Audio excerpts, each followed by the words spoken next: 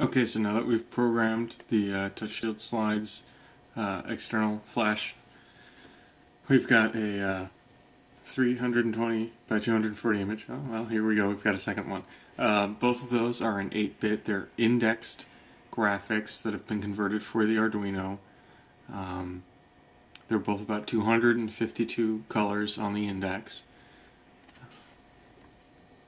Now what we see here is a 32-bit alpha blended anti-aliased icon. And here's an image in the standard 24-bit, that's RGB, no alpha. And we can just go ahead and go through.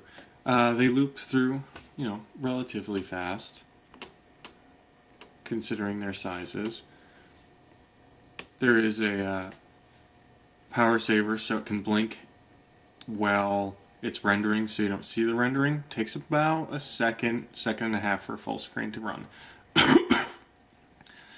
This will be part of the next generation of Pyxis OS, which has been renamed to Capsule OS, and GamePAX has been renamed to Game Capsule. So there we go. That's the very first look at what we've got in development coming up for the next version.